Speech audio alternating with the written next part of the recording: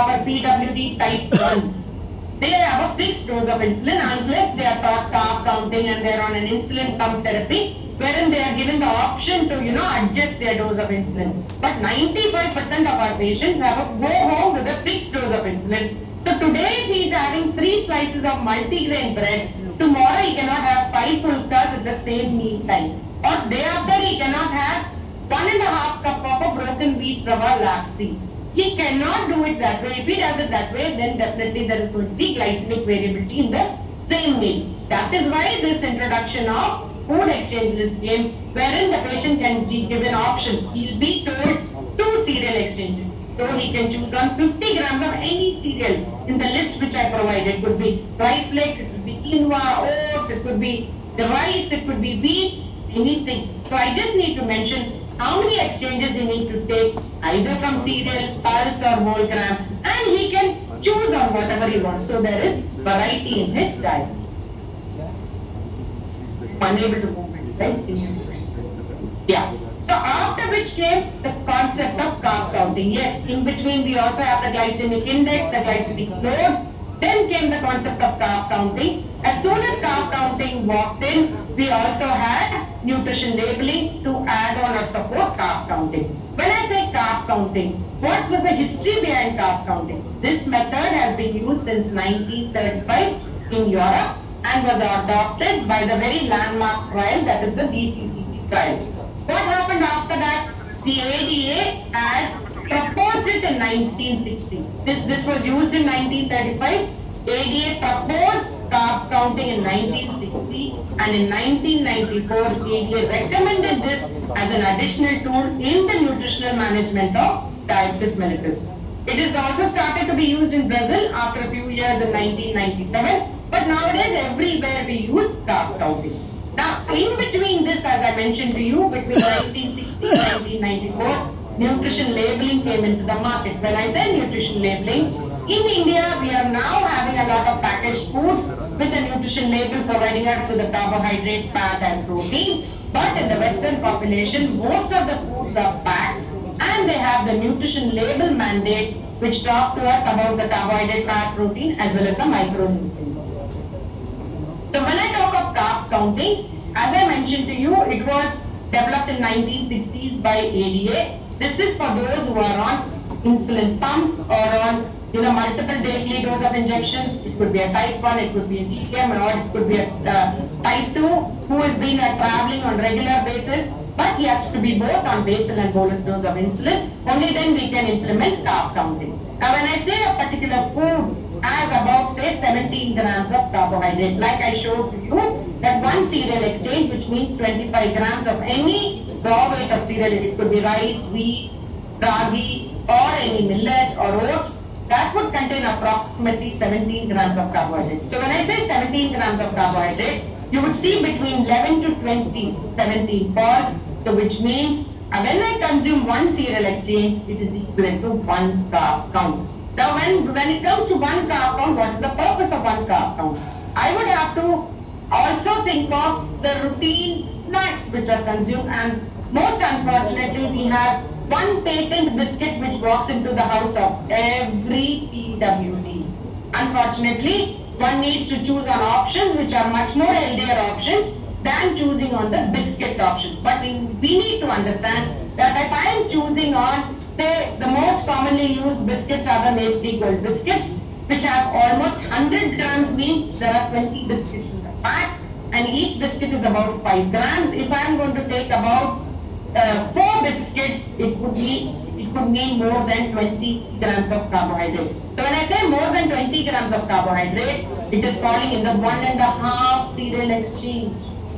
So we need to understand how many grams of carbohydrate are present in each packaged food for us to choose on, understanding that how much insulin extra will be required for that extra amount of carbohydrate which is consumed. But remember, carbohydrate counting will help in blood glucose control with the help of insulin to carb ratio and insulin sensitivity factor. But though it may even mimic the pancreas in helping you with the insulin dose, but you remember that when you are going to consume more and more carbohydrate and adjust the dose of insulin for good glycemic control, you are going to land up with obesity.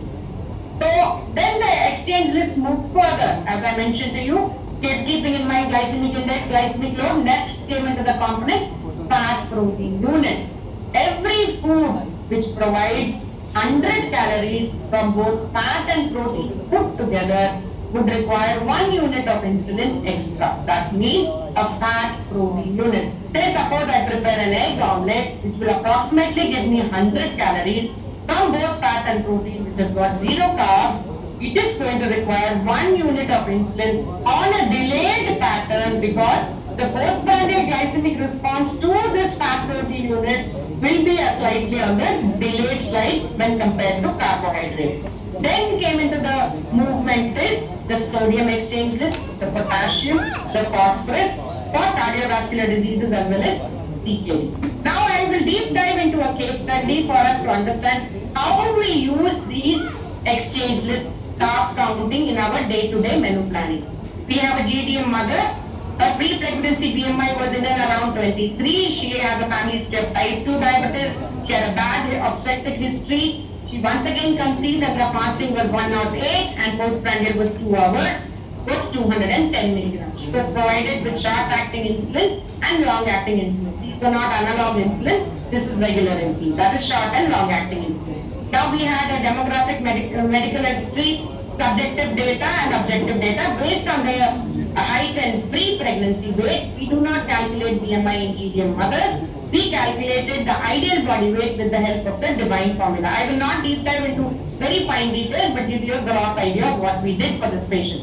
Obviously, we have the target less than 95 for fasting, postprandial less than 120, HbA1c we expect less than 6, and we have the problem, that is hyperglycemia, etiology is nutrition knowledge deficit, and signs and symptoms as evidenced by biochemical parameters. So what are the nutritional goals for this GDM mother? To promote fetal and maternal weight gain. We do not want ketosis, we do not want hypoglycemia, we want euglycemic status, and long-term goals would be she has to maintain her IBW after delivery and prevent type 2 diabetes. Now based on the IDF-MENA guidelines as well as the, we have the Ministry of Government of India's guidelines, keeping all the guidelines in mind, since it's being the first trimester, we do not cross 30 kilocalories per kg ideal body weight, and as we mentioned before, so we use the divine formula to calculate our IBW. Minimum 175 grams of carbohydrate have to be given to prevent starvation ketosis. According to ADA or IDF guidelines, we need to give at least 71 grams of protein throughout the day. Fiber has to be a minimum of 28 grams per day. Salt will, presently she is not having any PI, so we don't have to worry as much. We need to give her 2300 milligrams of sodium per day. Fluids is a minimum of 2.3 liters.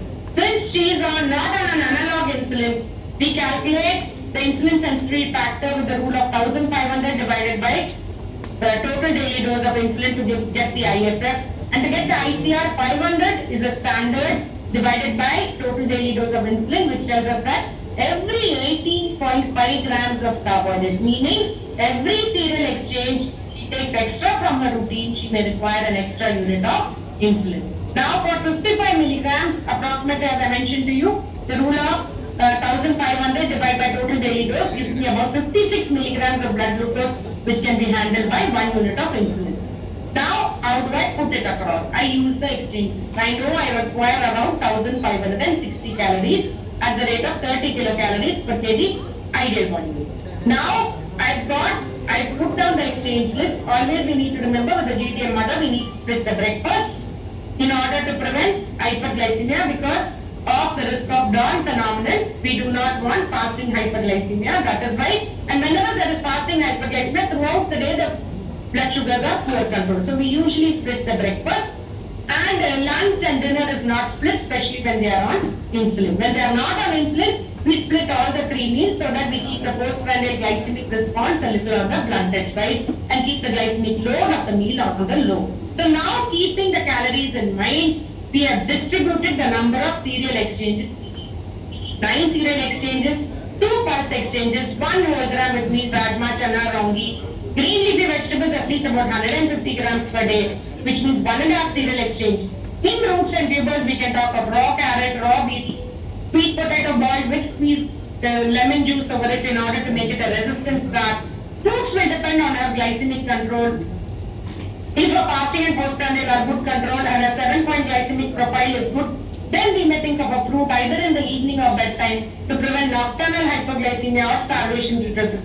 Visible sugars are a big no. Whole milk, only about say 50 ml could be provided per day, provided she does not take a dash of ghee in her diet. And ideally she goes with skimmed milk, because the more the amount of saturated fat and trans fat from whole milk, the risk of maternal hypertriglyceridemia, which in turn converts to macrosomia. And egg white is always lean. We do not choose on egg yolk because of the source of saturated fat. And total fat could be about say 4 teaspoons in our entire day's meal. So this gives us what we require and what we have planned. It's easiest for us to split the exchanges through the day, calculate it, and get the required calories, protein. We are all within our recommendation. So based on this recommendation, we convert it into a menu. This menu would be usually low GI, low GL, the rich in natural omega-3 fatty acids, rich in micronutrients. Choose a lentil carbs like whole grams, chana, rajma added to prior to the meal in order to have the blunted postprandial glycemic response. Choose on protein prior to the meal. It could be nuts, it could be whole gram, it could be raita, it could be paneer, it could be lean chicken prior to the meal so that the postprandial response is blunted. So the whole meal